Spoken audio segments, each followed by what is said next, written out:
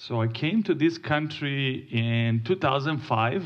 I came as a student to Texas, actually, and that's where I went. That's where I met my beautiful wife.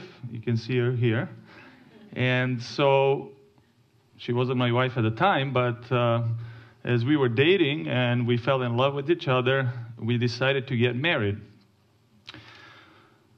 But you know, there's a process. I don't know how many of you immigrated to this country. Anybody here is an immigrant? There's one, two, three. Okay, there's few. So you may know what I'm talking about, especially if you married somebody that is a U.S. citizen. But so we got married, and then I had to go through a process to an interview with a government official to make sure that we are really married. Now, they didn't just take our word that we love each other and all that. They wanted some proof, right? So we had to go through an interview process, and you know, thank God everything went well, and I was given a residence card, and so I could legally stay and work in this country. But a couple years later, we went together on a mission trip with a group of students. And so after our mission trip, we were coming back, and I had to present my immigration documents so I can come to this country. And as I was looking, I could not find my green card. And I looked and I looked, and I couldn't find it anywhere. So we were traveling from Hungary to Netherlands. From Netherlands, we were supposed to fly to U.S. So I got we successfully traveled our first leg, and now we're getting ready to board on the plane to the U.S. And I started to get a little nervous, as you can imagine. And then I thought the card was in my wallet. So I gave the wallet to my wife so that she can check, and she started to look everywhere, and she couldn't find it. And I got that, you know, that feeling like, oh no, we're gonna be separated now. And I was imagining I'm gonna have to go back to Serbia, I'm gonna have to go reapply, and who knows how long it's gonna take and what's gonna happen before we can be together again. And so we were a little bit nervous, and so we talked to the staff there, and they told me to wait, and they got a person who looked very official. He had a briefcase, and I found later on that he was an FBI agent, and he was going to talk to me, and he started to ask me some questions. He asked me, how long did we know each other? Where did we meet? What school did I go to? When did I get married? And then he took his phone after he made a couple of phone calls, and then showed to my wife and said, "Do you know who this is?" And she says, "Yes, this is the love of my life." So he had my picture apparently, and he got things verified, and so I was given the permission to get on the plane. But I don't have the green card, no visa, no green card, and no U.S. passport. So I did have Serbian passport, but I needed visa. So finally we got on the plane, and the students and everybody were waiting for me. And so once I got there, they all started cheering and clapping, and they were excited and happy. But I knew still that I have to go through immigration once I get to the U.S. And I actually have a friend who got turned back after he got to U.S. And so that kind of kept ringing in my mind, you know, as a possibility. So once I got here, I think it was in Atlanta, actually, you know, I got to the immigration, and he was asking me for my, you know, passport or green card, and I was like, I don't have it. And he's like, how are you on American soil without, you know, the proper documentation? So I was trying to explain, and in the meantime, somebody came and started talking to him, and all suddenly he just handed me this paper and said, fill this in. And so I filled it in, and then thank God I was allowed to come in without the green card or the passport or the visa. And I had to actually begin the process right there and then to get a new green card. So I was given a provision to be able to come in. And I believe that was by the grace of God. And you know, each one of us were given a provision by God to be able to be part of God's kingdom. And we heard earlier in the presentation that provision has been made for each one of us. And we learned that it is a gift from God. I didn't deserve this privilege, but it was given to me.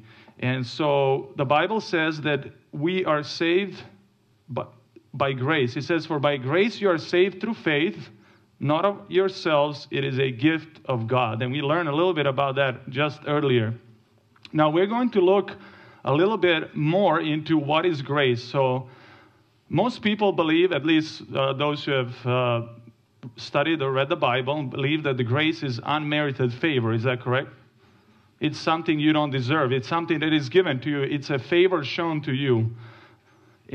But there is another aspect of grace that most people may not be familiar with, and the Bible talks about it, and we read in 2 Corinthians 12:9, it says, "And he said unto me," this is Paul speaking, "My grace is sufficient for you, for my strength is made perfect in weakness.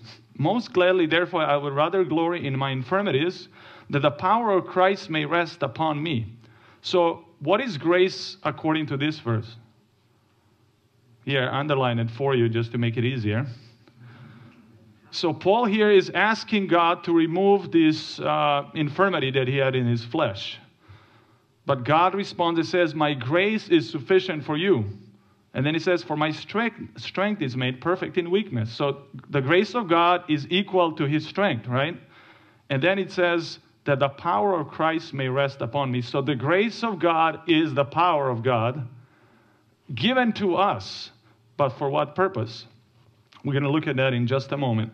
Now, the Bible also says that grace has appeared to all men, that brings salvation, had appeared to all men, teaching us to deny ungodliness and worldly lust. We should live soberly, righteously, and godly in this present world, looking for the blessed hope and the glorious appearing of the great God and our Savior, Jesus Christ, who gave himself for us, that he may redeem us from all iniquity and purify unto himself a peculiar people zealous of good works. So what does grace do here in this text? What does the Bible say? It brings salvation, and what else? It teaches us, right, to do what? To deny ungodliness, ungodlikeness, everything that is not in accordance with God, with who God is or his character. And it lists some things, worldly lusts. Lust, you know, we have a commandment that says that we should not covet, right? Or lust other things that don't belong to us, that we should live righteously. The Bible says that all God's commandments are righteousness in the book of Psalms. And then it says that that this grace, this power of Christ enables us to live godly when? In this present world. We can have freedom and salvation today. We don't have to wait for Jesus to come to experience this freedom, but we can experience it today in Christ. And this is the grace that God is offering each one of us tonight, today. And then looking for that blessed hope and the glorious appearing of the great God and our Savior, Jesus Christ. Now, when we receive this grace in our lives, looking for Jesus coming will be a blessed hope. You've heard of the term blessed hope. This is where it comes from, right? Many people have a fear of what's coming. They have fear of Jesus coming and the events taking place prior to that. But the Bible says that it is a blessed hope. Now, if you're hoping for something, it's usually a positive thing, right? You're not like dreading it, right? You're hoping. And it's a positive thing. And this experience God wants us to have. And so he's offering us his grace. And the Bible says that he wants to redeem us from all iniquity. That is all sin. Now, is there a condition to be a follower of Jesus? We earlier learned about how we can become followers of Jesus. And once we accept his gift, we want to be baptized, right? We want to learn what he taught, and we want to become his followers through baptism. But are there any conditions to be a follower of Jesus? Well, the Bible says in Matthew 19, there's a story, and it says that one said unto him, Good master, what good thing shall I do that I may have eternal life? That is the most important question one can ask. What do I need to do to have eternal life, right? And then he said unto him, that is Jesus, Why callest thou me good? There is none good but one, that is God. But if thou wilt enter into life, keep the commandments. Wow. Some people might be taken by surprise, like, wait a minute. I thought that we're saved by grace. What is this commandment thing? Well, first of all, Jesus answers and says, Why do you call me good?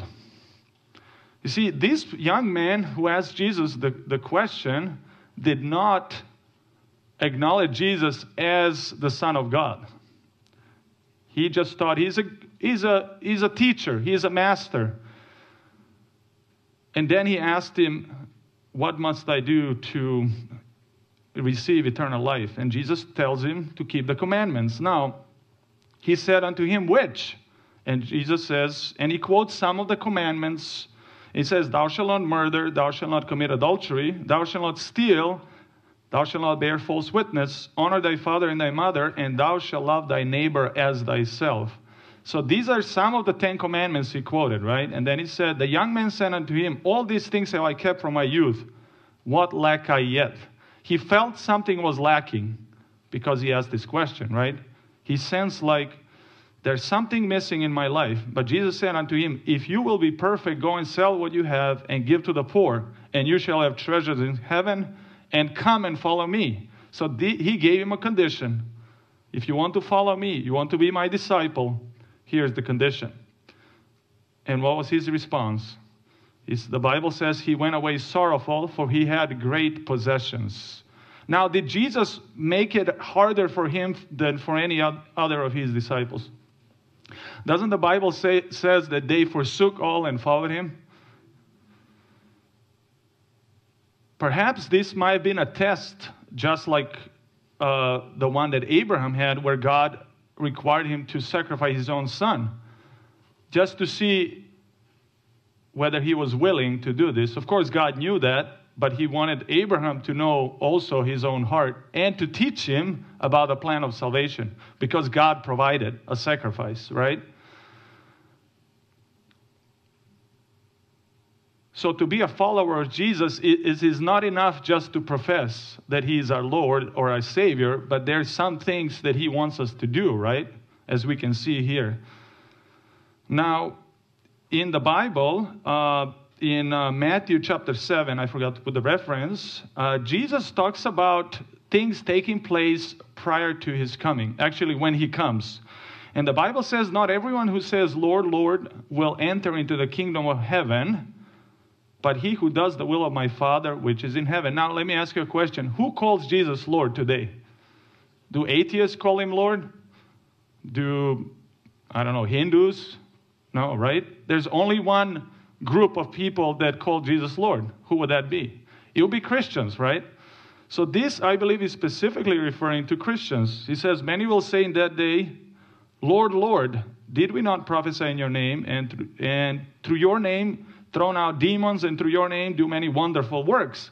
So these people even claim that they have done miracles in the name of Jesus. But what does Jesus say? And then I will say to them, I never knew you. Depart from me, those who work lawlessness. So what is the reason that Jesus turns away these people at the end of time?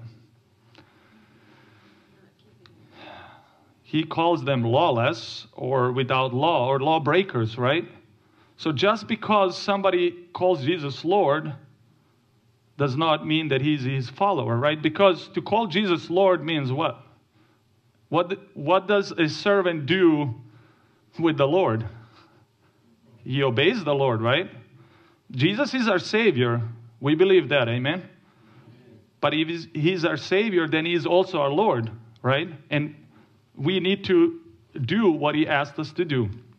Now, the Bible talks about a special group of people in the end of time whom the devil especially hates. And we learned last night that in the book of Revelation, dragon was a symbol of who? Satan, right? And it says, and the dragon was wrought with the woman and went to make war with the remnant of her seed, which keep the commandments of God and have the testimony of Jesus Christ. And we learned that in the beginning, right, this war that we're engaged in started not this here on earth, but it was in heaven. And Jesus says that the devil is a liar from the beginning, and he is the father of it, right? So he actually says what he did in heaven. He's deceived angels by lying, and this whole mess that we're in started by Satan's deceptions in heaven, right? It started with pride, and then he deceived. So he hates God's law from the beginning, and he has made war against all those who want to keep his law, to be loyal and faithful to Jesus. Now, some people think that God's law was changed or repealed, especially in the New Testament, but Jesus said it is easier for heaven and earth to pass than one tittle of the law to fail. These are the words of Jesus himself. Also, the Bible says that my covenant will I not break, nor alter the thing that is gone out of my lips. Now, who spoke the Ten Commandments? God himself, right? And so the Bible says that the thing that has gone out of his lips, he will not break. It will not annul, right? Now, the Bible says also that all of his commandments are sure, they stand fast forever and ever. And God also says in Malachi 3:6 that I am the Lord, I change not.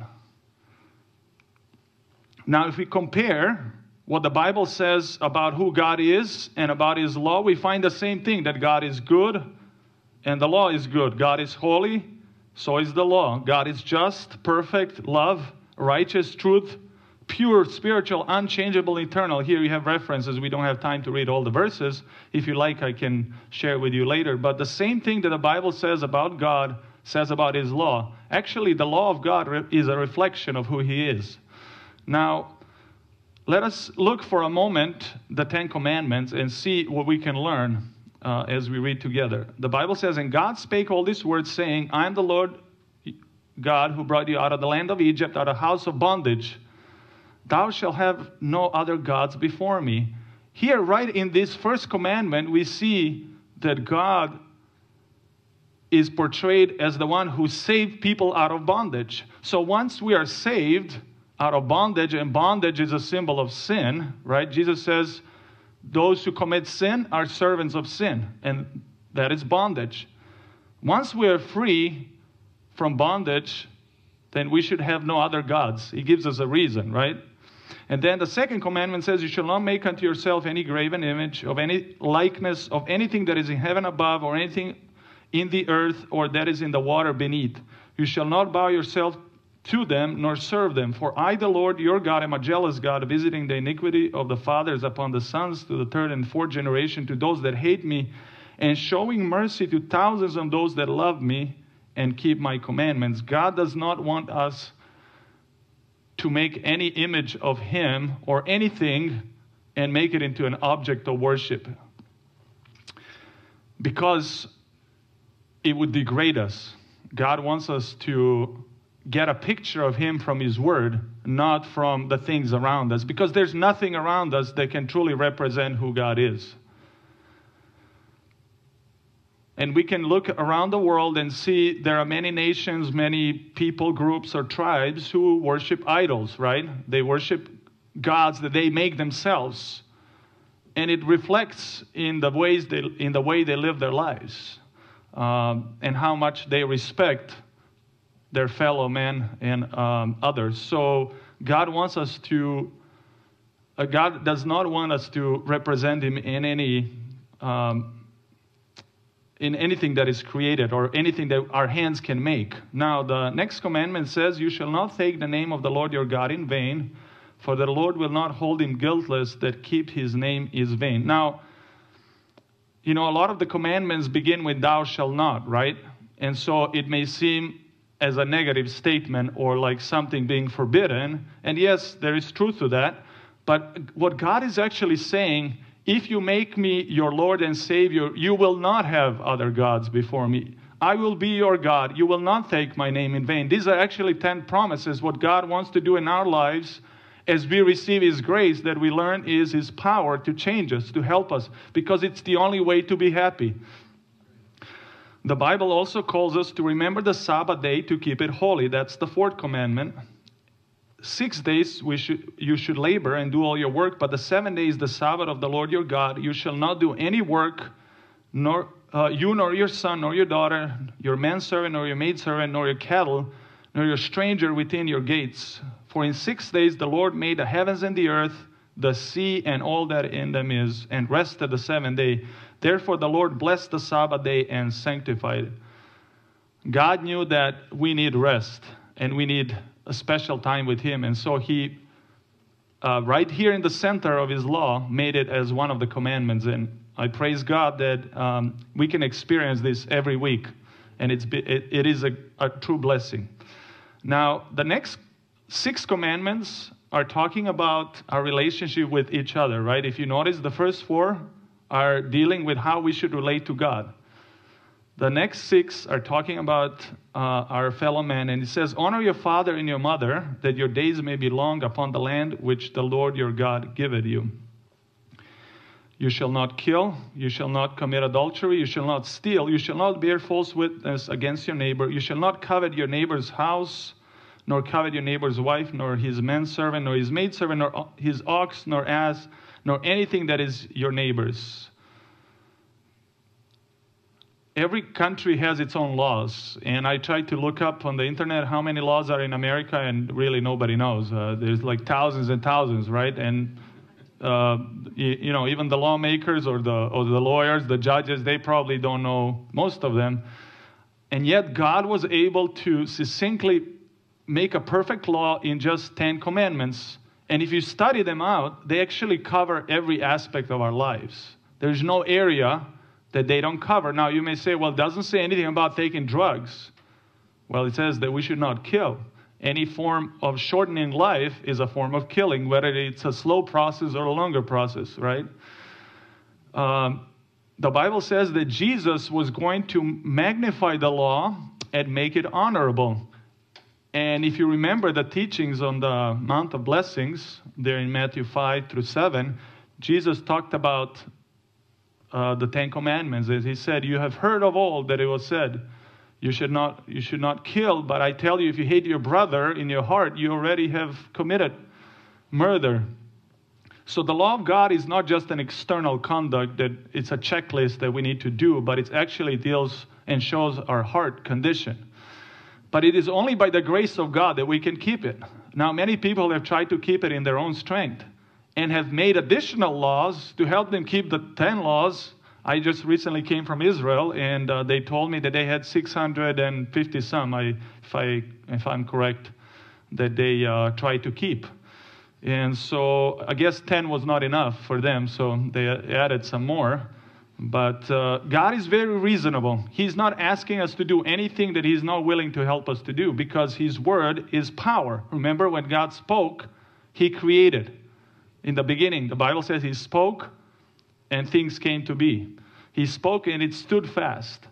Remember when the centurion who had a sick servant came to Jesus and said, if you can come and heal my servant.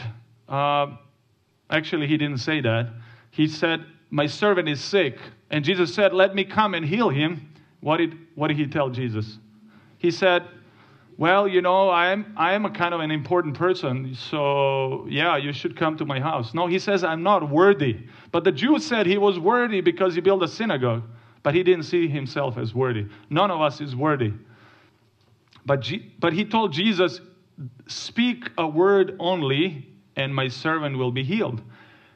And Jesus marveled and said, I have not found such faith, not even in Israel, among God's own people. He didn't find somebody who actually believed that His word has power to not just heal the body, but the soul. And so God is able to heal our own broken hearts. He's able to write His law on our hearts so that we can be happy. Now, the Bible says and shows us what sin actually is. And the definition of sin is found in 1 John 3:4. And the Bible says that sin is transgression of the law. That is the breaking of the law. That is the only way that we can know the difference between right and wrong, right? And we just read the Ten Commandments. Now, another purpose of the law is to give us a knowledge of sin, right? Paul says, I had not known sin by the law, for I had not known lust, except the law had said, thou shalt not covet. Now, did Jesus keep the commandments? Well, the Bible says, I have kept my Father's commandments. These are the words of Christ Himself. According to the Bible, how many people have sinned? All, right? For all have sinned and come short to the glory of God. And what is the result? What is the reward of that? The Bible says the wages of sin is death. Now, have you received your wages this month yet? No, what is today?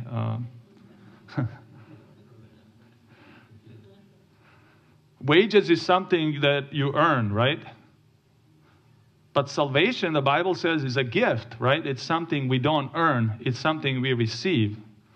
Now, some people believe that the law of God was changed in the New Testament, and now we're no longer obligated to keep it because Jesus died and He abolished it. But if God's law could be changed, it would not have been necessary for Jesus to die on the cross. Have you ever thought about that?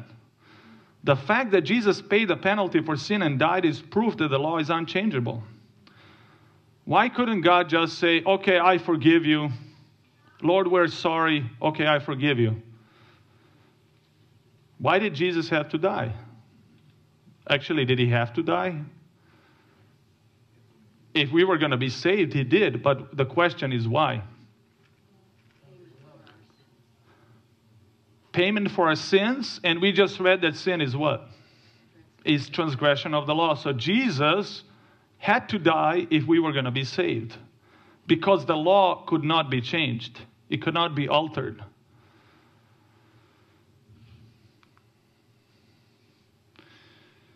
So Jesus told the young man, if you will enter into life, keep the commandments. Now, this may be confusing for some, because how can we be saved by grace and then yet required to keep the law? We need to understand what is the cause of our salvation. We all know John 3:16 that says, for God so loved the world that He gave His only begotten Son, that whosoever believeth on Him should not perish but have everlasting life. Now, you tell me, what is the cause of salvation according to John 3:16? Jesus' love, that's right. Now, did Jesus die only for some or He died for all? What does the Bible say? He loved the whole world. God loved the world, right? The Father, and He gave His Son. Jesus died for all. Are all going to be saved then? Is there a condition in the verse? Who will be saved according to this verse? Whosoever believe. Now, that is a condition. We're not saved because we believe. We're not saved because we have faith. We're only saved because of the love of God. But these are the conditions. The faith is a condition of salvation. The commandments of God are a condition. Now, my wife and I have been married for 10 years. We just celebrated our 10-year anniversary. And thank you. And so we understand that what keeps us together is love. Love that we receive from God, each individually, and then sharing that love with each other. But we also know that to stay married, there are conditions, right? One of them, one of the most important, would be to be faithful to one another, right? But she never came and said, you better be faithful, I'll divorce you. We never had that conversation even before we got married. Because we understand that this is a condition. This was not a cause of our marriage. This is just simply a condition. So also the commandments of God are a condition that Jesus put before us to be in relationship with Him. This is how we show our faithfulness to Him. But we need to remember that it is not in our own strength and ability to keep His commandments. He set a high standard because He wants us to realize that we're inefficient, that we cannot attain it in our strength. And so we can see our need of Him, and we can see Him giving His life for us.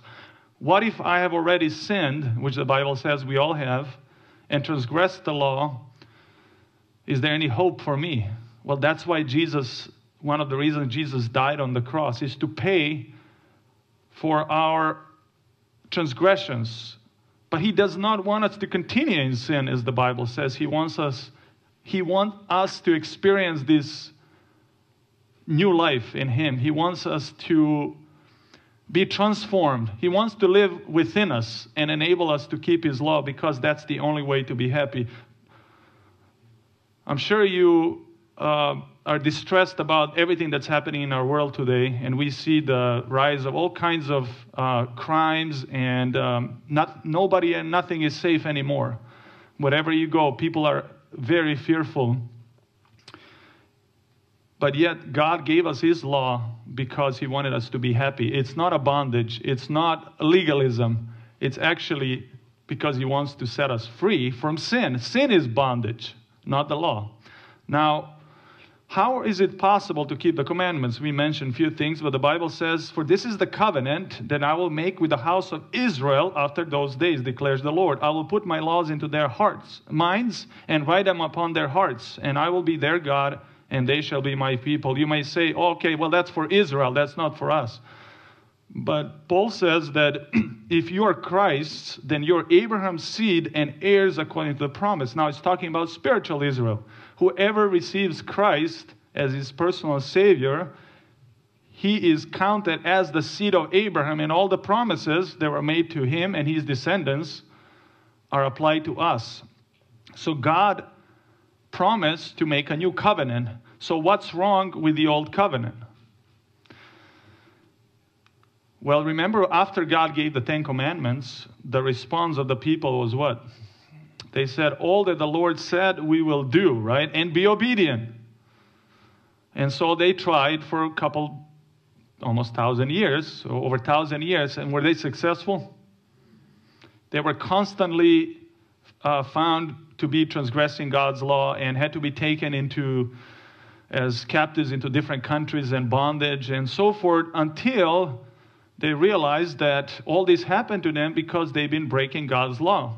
So instead of realizing we cannot do it in our own strength, we need to depend on God, they came up with many additional laws. And so this is what happened after the Babylonian captivity, after they got back. So there's a couple hundred years between the Old and the New Testament period. And they came up with many different laws to help them keep the 10 Commandments, because they realized if we're not obedient, then all these things will happen to us again. So they didn't understand that it is by the grace and power of God alone that they can be faithful to Him. The Bible makes some promises to us that how we can be successful in keeping His law. It says, I can do all things, in Philippians 4:13, through Christ which strengthens me. How many things? Is there anything that we cannot do according to the Bible? Paul says that the love of Christ constrains us. And Jesus says, if you love me, keep my commandments. Now, love comes first. Remember that. But the love of Christ constrains us. Jesus is not saying, prove that you love me and keep the commandments, and then I will see if I'm going to let you come into my kingdom. No. He actually puts His love into our hearts, and then He wants us to respond. Because the love of Christ, Paul says, constrains us. And in 1 John 5:3 we read that, for this is the love of God, that we keep His commandments. And His commandments are not grievous. It is the love of God that enables us to keep His commandments. It is His love, His power, that is manifested in our obedience to Him. It is not something that we can perform or do on our own. we already mentioned this, so we can go on. We're almost out of time. So, doesn't living under grace by faith make keeping God's law non-essential? Well, Paul says in Romans 6:15, what then shall we sin? Which we already read is what? It's transgression or breaking God's law, because we are not under law, but under grace. God forbid. Do we then make void the law through faith? God forbid. We establish the law. So the grace of God, we already learned, is a power of God that enables us to be faithful. So when we're under grace, we're actually keeping the law, not breaking the law. That's what the Bible teaches. Jesus said, if you love me, keep my commandments. This is how we show our love for him. He that had my commandments and keep it, and he is he that loveth me, and he that loveth me shall be loved of my Father, and I will love him, and will manifest myself to him. You see how love and commandments are connected? They're not separated. It's not a checklist. It's our response to his love that he puts in our hearts. If you keep my commandments, you shall abide in my love, even as I have kept my Father's commandments, and I abide in his love. And hereby we know that we know him if we keep his commandments. Now remember, we read in Matthew 7 that many will say, Lord, Lord, we did this and we did that in your name. And he says, I never knew you. And here he says, hereby we know that we know him. What counts at the end is, are we obedient to what he says? It's not just an emotional experience or just a feeling in our heart. Although there may be feeling, and nothing wrong with that, as long as it's according to God's word, right?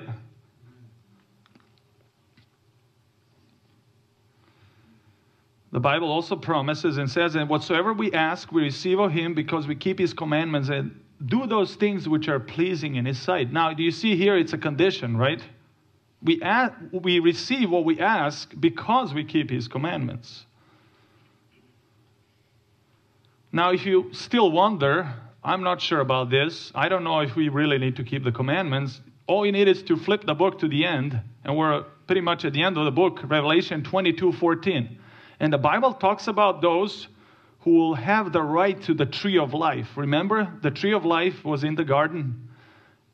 And Adam and Eve, through transgression, forfeited their privilege to eat of this tree and perpetuate their immortality.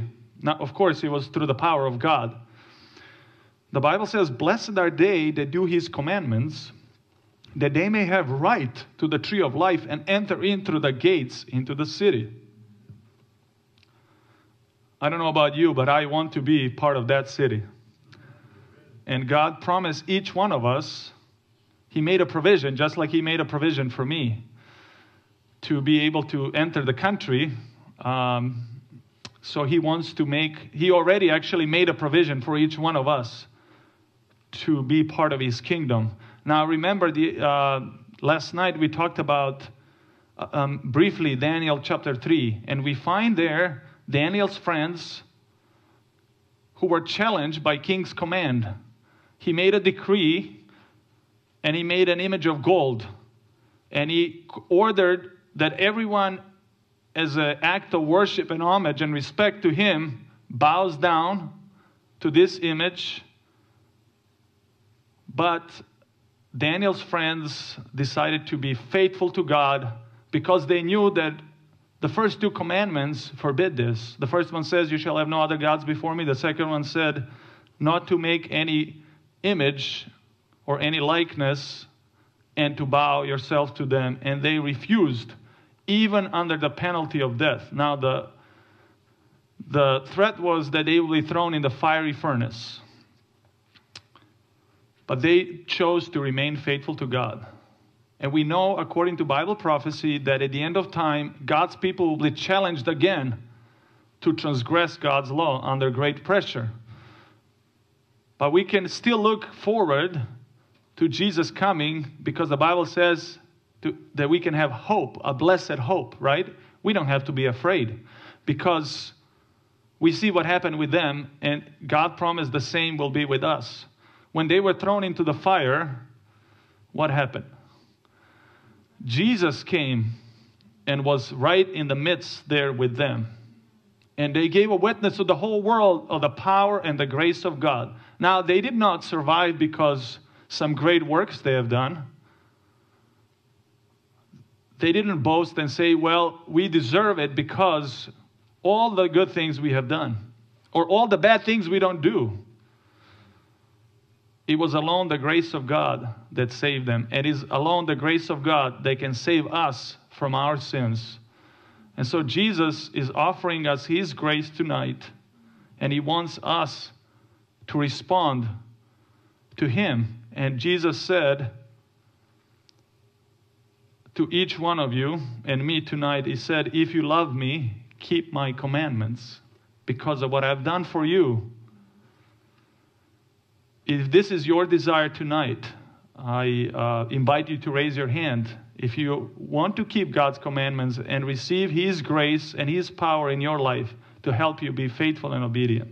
And let us pray and ask God's help in our decision. Our Heavenly Father, Lord, we recognize that your standard is perfect and your ways are righteousness and truth. And we cannot attain to it in our own strength. But Lord, you promise that your strength is made perfect in our weakness. And Lord, perhaps there were many times we tried to rely on our own strength, or perhaps we just blatantly transgress your law. But tonight we recognize that your love constrained you to give your life for us. And you invite each one of us, Lord, to respond back in being faithful and obedient. And it's not an arbitrary law that you just put before us, things that we have to do, but it is the only way that we can be happy. And we know this world will be a different place if we would acknowledge and accept your law as the standard of righteousness, as the standard of our lives. So Lord, we pray for your grace to help us tonight, that this can become a reality in our lives. And Lord, we thank you for the gift of salvation. We thank you for paying the price for us and giving us this opportunity. And I pray that each one of us here will be saved into your kingdom, Lord, and our families and as many people as we can influence, Lord. We thank you for your love, and we commit ourselves to you now in Jesus' name. Amen.